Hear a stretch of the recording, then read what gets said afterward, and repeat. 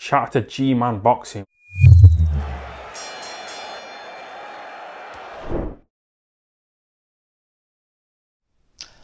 Alright people, review of the week time. Let's see how long we get going with this one.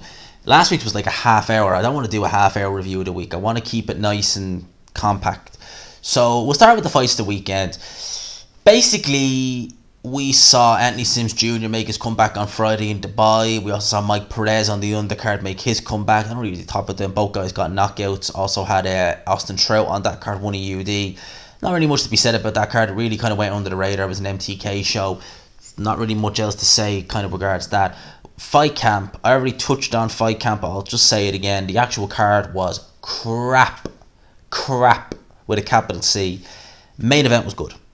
Joshua Buatsi. That fight will do Joshua Buatsi the world of good. It really will. He knows where he needs to improve. Eddie Hearn is talking about Dimitri Bivol next. Now, I don't understand why Eddie Hearn is in such a rush to put Joshua Buatsi in there with Dimitri Bivol. The only thing I can think of is that Buatsi's team maybe Buatsi has weaknesses in some areas, maybe the chin, could be something. And maybe Eddie Hearn knows that as well, and he's thinking, you know what? I don't want him to lose to someone he shouldn't lose to.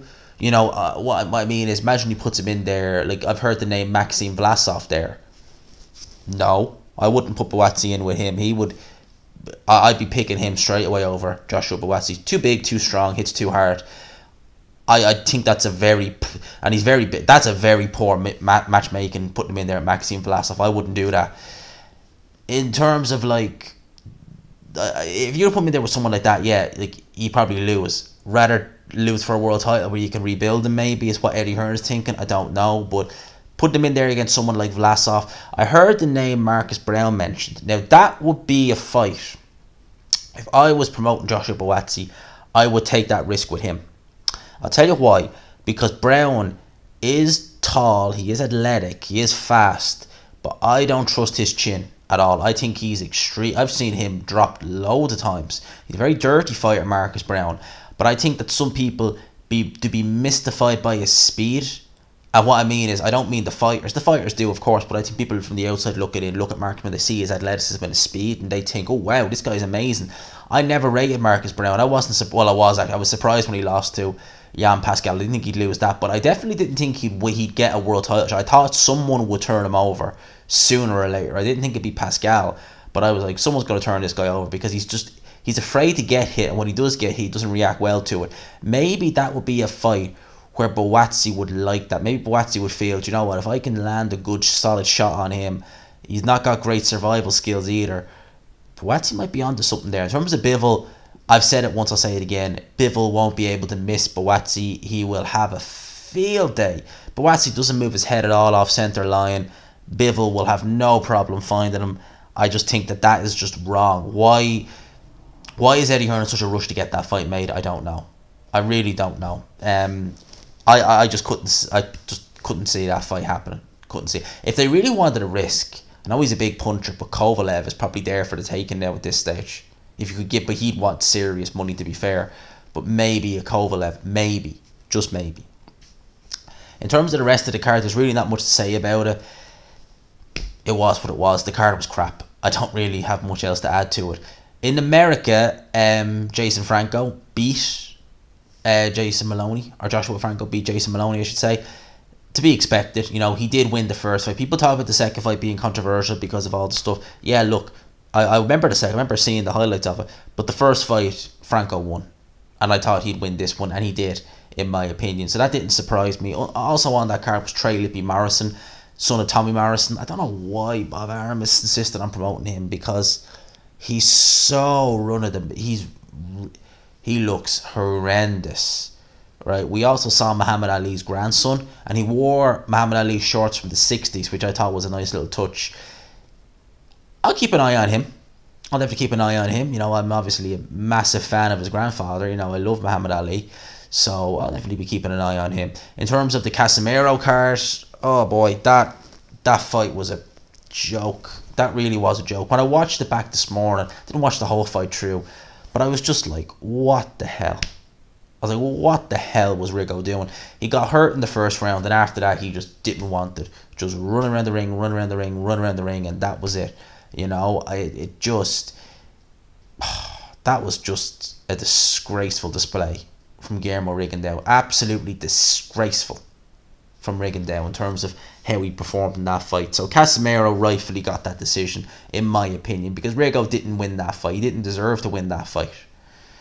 In terms of the other fights we had, obviously Vergil Ortiz. I didn't do a post-fight review on it, but Vergil Ortiz versus Mean Machine, Igas Kavelaskas, great fight. Hell of a good fight. Vergil Ortiz is the business. You know, he really is. Kavelaskas said post-fight that his jab is better than Crawford's and he has more power than Terence Crawford. Now, that could be just him trying to blow smoke up Vergil Ortiz's arse, but I reckon there's some truth to that. Vergil Ortiz is a very good puncher, is a very good finisher. He was hurt several times in this fight by Kavelaskas, but whenever he was hurt, he would fight fire with fire. He wasn't one of these, and he always looked calm under pressure, did Vergil Ortiz. Him and Jerome Boots Ennis, I mean, really, flip a coin. Who would you rather? I think Boots Ennis, maybe it's his athleticism I prefer, but both guys are absolutely going to cause the welterweight division a world of problems. Both guys will. I'd love it if both guys would fight, maybe not now, although I wouldn't be against it now, but maybe when both have world titles and have improved a bit. But my God, these two are brilliant. I thought Vergil Ortiz looked very good in his fight. Clinical, devastating. When he got his guy hurt, he hurt him. When he was hurt, he retaliated. I was very impressed with Vergil Ortiz. In other news, Canelo Alvarez and Caleb Plant back on talks for November. So September date is gone. It's another year where Canelo's not fighting on Cinco de Mayo weekend. Or is that Mexican Independence? I always get them mixed up. But either way, it's a Mexican holiday. Ain't gonna happen. So now we're looking at November.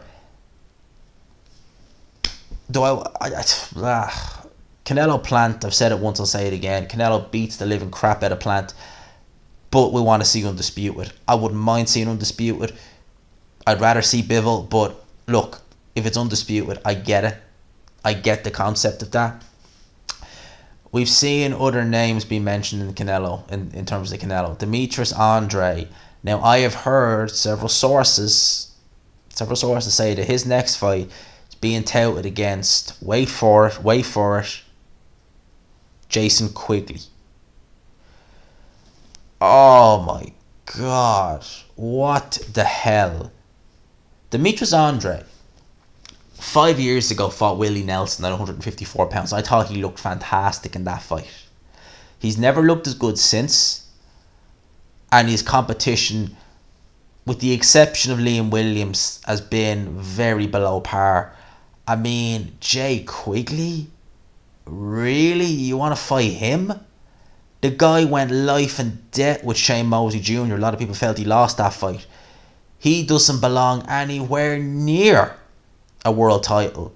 Jay Quigley will get absolute. Jay Quigley quit against an ancient Torino Johnson. That kind of sums up Jay Quigley. No way. He is going to get... Why? There's better opponents out there that Demetrius Andre could take on. Why in God's name be taking on a Jay Quigley? If in fact that's true. That is just absurd mismatch. Absurd. I mean, really. I like Demetrius Andre. I think he's better than people give him credit for, but I can't defend shit like that. You're fighting Demetrius Andre or you're fighting Jay Quigley? Really? Jesus. Anyway, in more light-hearted news, David Haye. Now, I've seen contrasting reports. I've seen some people say that it's a comeback and others say it's an exhibition against this Joe Fontner guy. Now, this guy is a billionaire. He's basically one of David Haye's Playboy mates. That's basically how you describe him. It seems to me to be an exhibition because it was originally on BoxRec. Now it's not. So I reckon it is an exhibition. The guy is 9-0 with 9 KOs, but he is going down the Christopher Lovejoy route and fighting absolute puddings. So he's just, and he hasn't fought since 2017. He fought nobody. Like literally no one with a pulse. I mean, I think one of the guys he fought whose people name they recognise was knocked out by Dex Spellman of all people. So he's been fighting absolute cabbages. So this is an exhibition. I think that David Haye, even now, even though he's riddled with injuries, could probably knock this guy out without even trying, without even meaning to. Do you know what sort of way? You know when you see that where like they might just land a shot that's too hard and knock a guy out without even meaning to. So there's that. In other news, let's see what else we have in the world of boxing. Conor Benn versus Adrian Granados has now been rescheduled for Mauricio Lara versus Josh Warrington too. So that's alright, you know, it's an okay fight. As I said before, I'll say it again. I don't think we have if this is the same Granados who fought Adrian Broner, he gives Ben problems. That's 4 years ago. I don't think we have that anymore. So look, we'll see. We'll make it out what you will. But for my money, I just don't think that Conor Benn's going to have much trouble. Conor Benn, a lot of people complaining that he's speaking very arrogant lately. I don't like listening to Conor Benn interviews, to be honest with you, because I could never sit through one before. Like, and even when he was just in the raw novice stage, I used to not like his interviews. I always thought that Ben to me is always trying to come across as a hard ass, and it's just I find it just a bit cringe sometimes.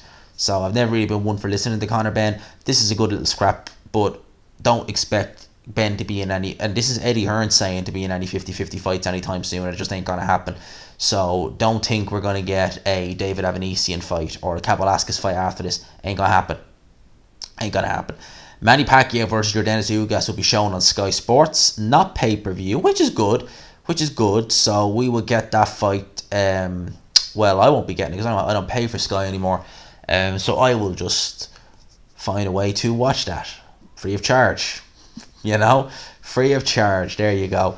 But yeah, no, that's on Sky. So if anyone does still pay for Sky, you would get that on Sky Sports. I wasn't surprised at all that Sky bought that. I mean, like, even if Spence had gone ahead, it would have been absolutely criminal for a fight of that magnitude not to be picked up by a major network in the UK.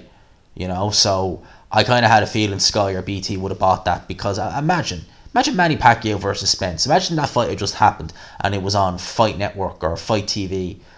That really would have been a slap in the face to the English fans, because you've got a great fight, and Yordenis Ugas is still a good fight, and you'd be putting that on a platform like that. At least with Sky, it's on a major platform, and I have no great love for Sky, but at least they're buying a good fight, and it is a good fight. Ugas versus Pacquiao. Herring versus Stevenson. Shakur Stevenson now reportedly signed for October 23rd. I don't think that's going to be the most entertaining fight in the world. Make no mistake about that. But I would favour Shakur Stevenson in that fight. I think that Herring beat Carl Frampton and beat him in good fashion, but Frampton was beyond finished at that stage. So I would go with Shakur Stevenson to win that fight. What else do we have? Eddie Hearn is stating that Dylan White now is being targeted for a fight in the UK. So they were talking about Jermaine Franklin in the US sometime in September. They were going to do it in a time to accommodate the UK. Seems like that's gone, and they're just going to do another fight with Dylan White in the UK, potentially Chris Arreola. As I said, if anyone's due an easy fight, it's Dylan White. I just wonder if that's going to be in the UK. Will it be on DAZN, or will they do it on Sky pay-per-view? If they do it on Sky pay-per-view against Arreola, oh man, really? But if they do it on DAZN, alright, fair enough. I won't even gripe at that. But yeah, Dylan White, so it looks like he's back in the UK. The British Boxing Board of Control have now ordered Lee McGregor versus Cash Farouk next. Ain't going to happen next, I can't see it. Both guys are going down the world title roads. Nevertheless, it will still be interesting to see if we do get a rematch with those guys, because I would love to see a rematch. The first fight was very good. I'd love to see a rematch between the two. So I would. I must point out as well, Nicola Hopewell, who I had on the channel there back on Wednesday, won her fight last night. Big up to her. Lastly, I'll end it on this. Andy Ruiz versus Charles Martin, now possible for October. Martin is now working with Manny Robles, Andy Ruiz's former coach. Wow. Martin versus Ruiz, I don't mind that fight actually. I think Martin's improved a hell of a lot over the last few years. Andy Ruiz definitely looked very shaky against Chris Arreola. I don't mind that fight. I wonder what happened to the Ortiz fight. Where's that gone? because it was all talk of Andy Ruiz versus Luis Ortiz next. I'd love to know what's happened there, why that fight's not being talked about. Anyone know? Leave it in the comment section. I don't want this video to go on and on and on and on. So I'm going to end it there. I hope you all enjoyed the video. I hope you all enjoyed me having the chat about it. I hope you have a great Monday leading on to a great week. And we all have nothing but good things coming our way. I know we all will. I know we all will. And if anyone doesn't, sending some of that positive energy your way, I hope you have a great week. For now, lads and lassies, I'm going to leave it there. I'll talk to you. Peace.